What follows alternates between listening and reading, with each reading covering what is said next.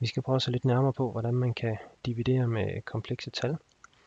Og med division, jamen, så mener jeg, at vi skal prøve at finde løsninger på ligninger af den her form. Hvis vi nu har Z1 delt med Z2, skal have værdien Z3. Det er jo egentlig bare en anden måde at skrive, at jeg vil finde et tal Z3, som opfylder, at Z1 er det samme som Z2 gange med Z3. Så det er egentlig bare det samme måde at skrive det her på. Problemet er bare, at da vi ved division eller multiplikation skulle finde ud af, jamen, hvordan beregner vi en størrelse, så kan vi bare indsætte komplekse tal, og så kan vi bruge definitionen af i enden med, at det er minus 1, og så har vi en løsning. Det kan man ikke helt gøre, når man ser på division, så derfor skal vi lige tage fat i et lille ekstra trick. Men lad os se på et eksempel med, at Z1 det kan være 1 plus 3i, og Z2 det kan være 3 minus 2i. Så har vi et eller andet eksempel at arbejde ud fra. Og så vil vi så gerne bestemme de to delt med hinanden.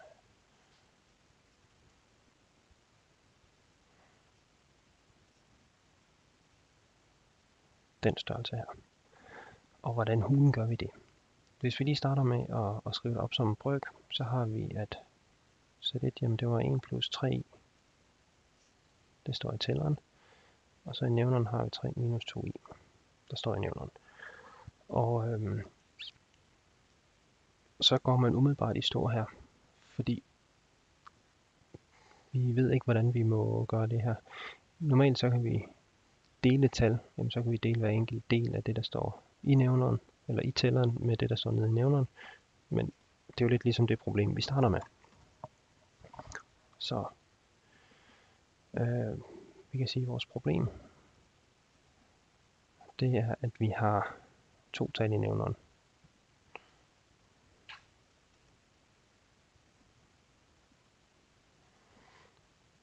Og vores løsning, jamen vi kan ikke rigtig tillade os at finde mere matematik omkring brøker, så vi bliver nødt til at bruge de normale regneregler for brøker.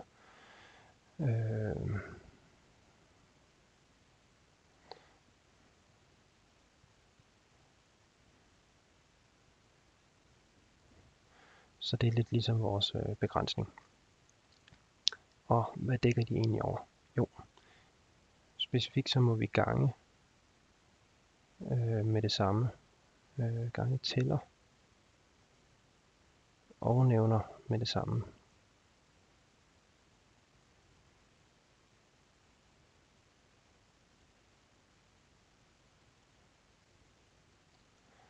Det må vi godt gøre. Og det er det, vi ender med at tage fat i. Og målet er, at ved at gange et specielt tal på nævneren, så skal det her blive til et reelt tal. Så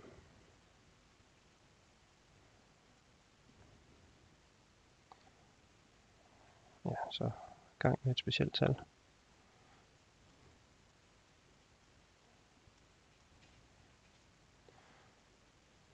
Så nævneren bliver reel.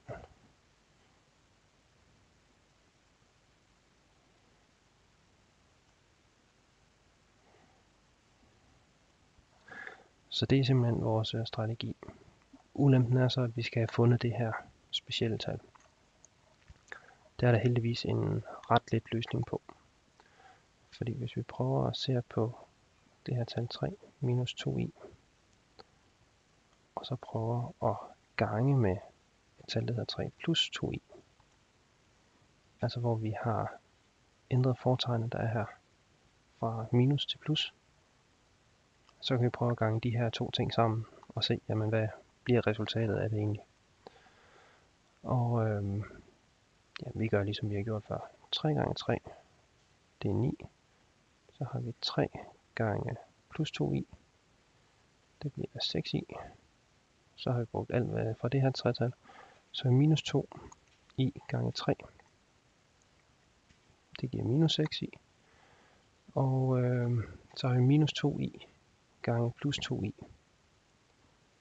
Altså plus 4. Der skal lige en mellemregning til. Det giver minus 4i i anden. Og når jeg så ved, at i anden det er minus 1, så kan vi ende med at sige, jamen det bliver 9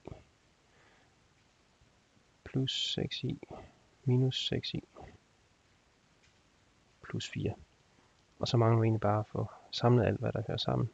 9 og 4, det er reelle tal, så dem samler vi for sig selv, og så er 6 og minus 6i, eller 6i minus 6i, det er de imaginære tal, og så ender vi med, at der er 0 tilbage i det. Så det her, det har en imaginær del på 0.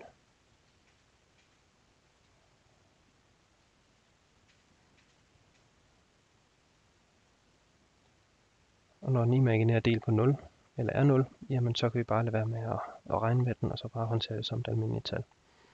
Så i vores eksempel, så er det at vi ganger med den her 3 plus 2i, når nævnerne hedder 3 minus 2i.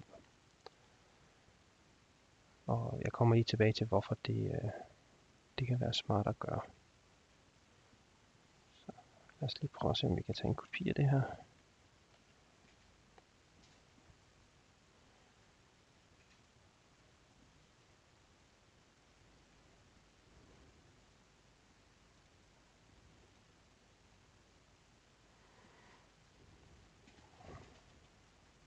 Sådan der. Så fik vi i hvert fald lige flyttet teksten ned. Jeg skal lige have lov til at skrive igen. Sådan der.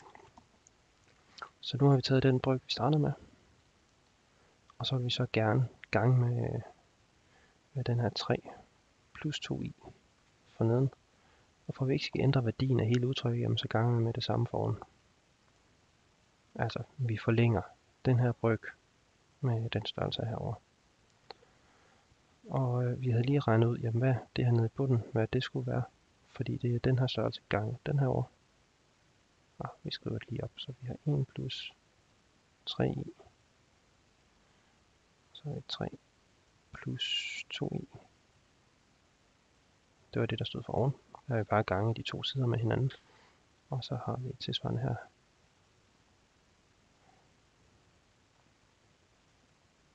Sådan her. Og så er vi så heldige, at den nederste del her, den havde vi allerede beregnet. Det var det, vi gjorde heroppe.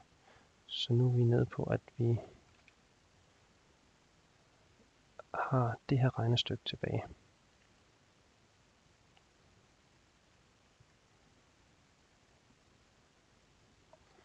Fordi den størrelse hernede,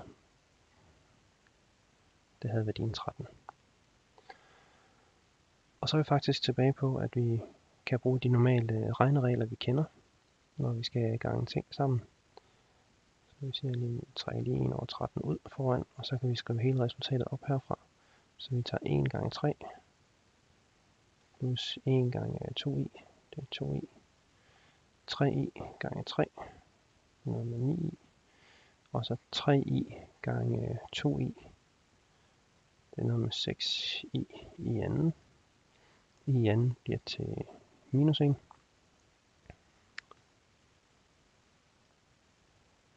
Så næste linje, jamen der tager vi vores 1 over 13 med. Så har vi 3, og så havde vi minus 6, når vi tager højde for den der i anden. Så det bliver minus 3 plus 11i. Og så har vi delt to komplekse tal med hinanden. Så mangler jeg lige at sige, hvorfor, eller om forklare, at det faktisk altid går godt, hvis vi har tal på den her måde. Og det vil jeg lige fortælle om under det, jeg kalder kompleks konjugering.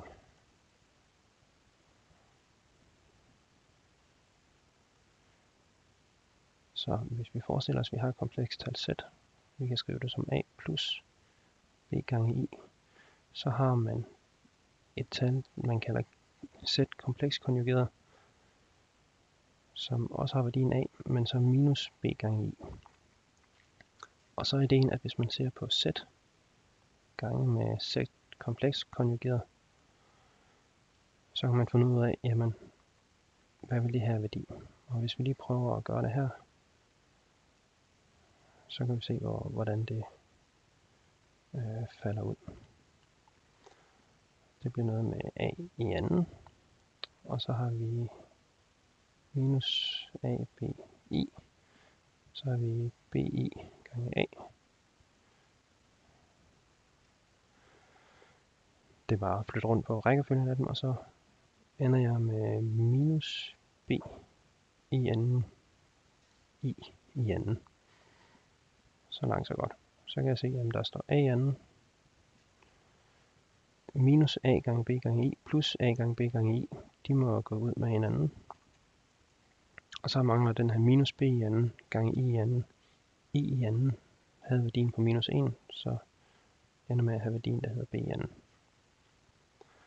Så hvis jeg tager et komplekstal z og ganger med dennes kompleks konjugeret, så får jeg a i anden plus b i anden ud.